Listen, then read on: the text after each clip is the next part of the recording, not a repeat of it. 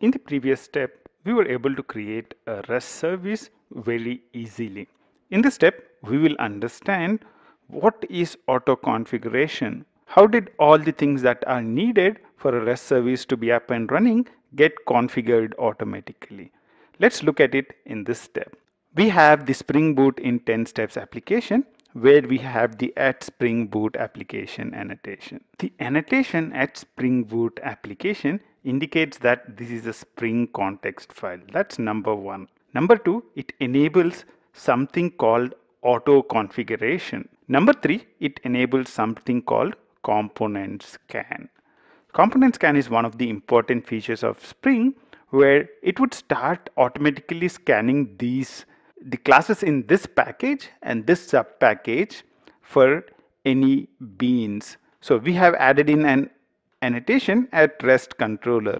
This is one of the annotations which is scanned first. So this would be registered as a component. So the book controller would be registered as a bean and it would be managed by the Spring framework.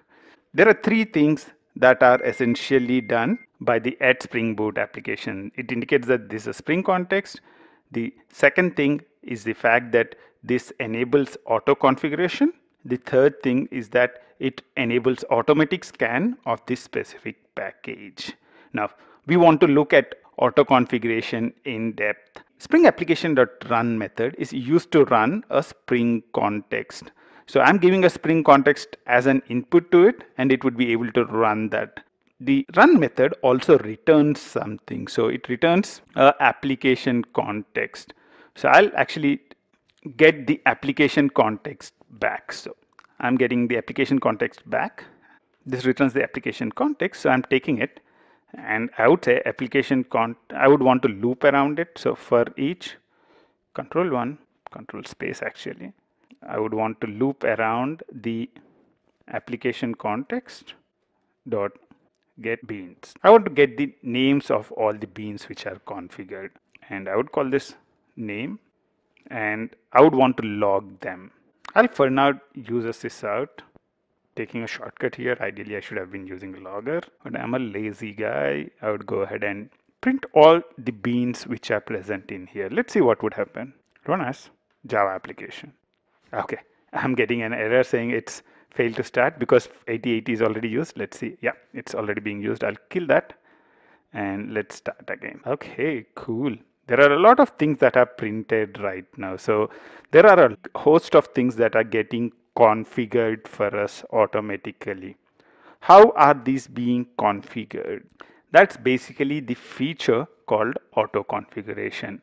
What Spring Boot does is, as part of the Spring Boot framework, there is something called Spring Boot auto configure. So if I look at one of the dependencies is Spring Boot auto configure, and this Spring Boot auto configure has a lot of logic built into it. So you can see that there is a lot of classes that are written.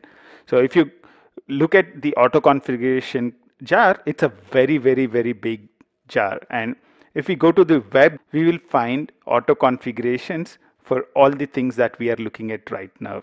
I'm going in to the auto configure web servlet and you would see something called dispatcher servlet auto configuration. These auto configuration classes are what are creating these beans. What would happen at startup is the Spring Boot framework would trigger the auto configuration jar and it would look through classes which are on the class path.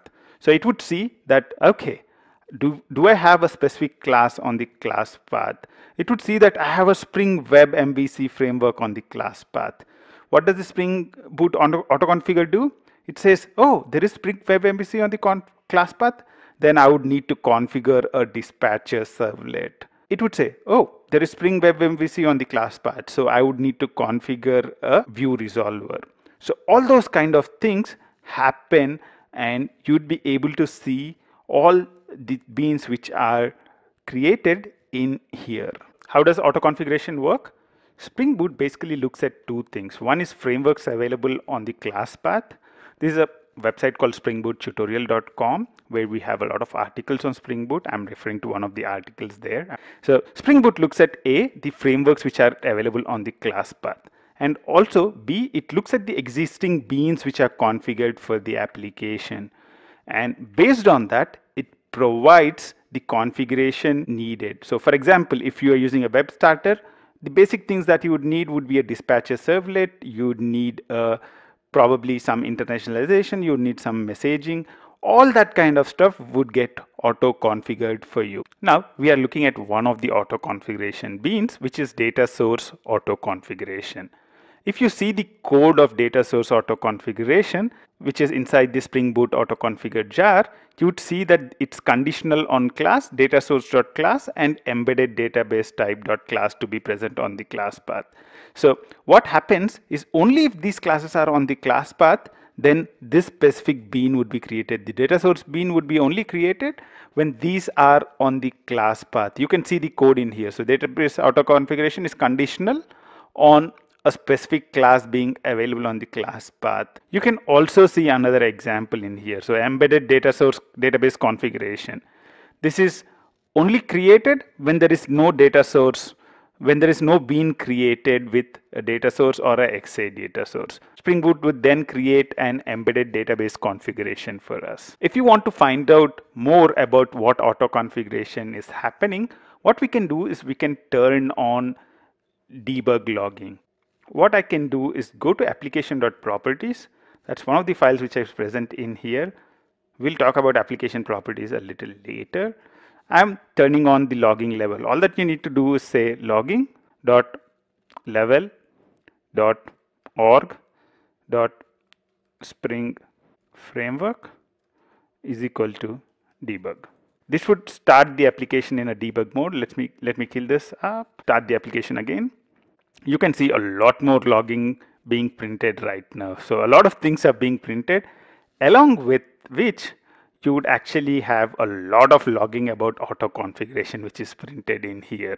So this will actually say all the stuff which was auto configured and which was not auto configured. So it's saying dispatcher servlet auto configuration has matched because I found something of this kind in the class path. So it's saying I found a servlet called dispatcher servlet on the class path. So I've configured dispatcher servlet automatically. It's saying I've configured an error MVC auto configuration. I've already configured default error controller. I've configured a cache, generic cache configuration. I've configured Jackson for doing binding. And I've auto configured validation as well. You can also see that there are things like view resolver and everything that were auto configured.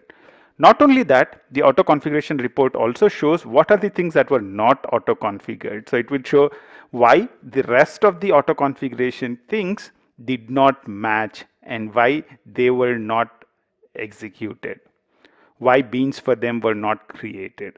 Auto configuration is a very important concept regarding Spring Boot. One of the most important things to understand is you are still a beginner with Spring Boot, and auto configuration is something which will grow on you as you keep building more and more Spring Boot applications. If the complete concept of auto configuration did not fit in your mind right now, that's not a problem at all. You would definitely learn it by the time you end this course. Auto configuration is one of the fundamental things why Spring Boot is so famous and so easy to use. In this step, we looked at the basics of auto configuration.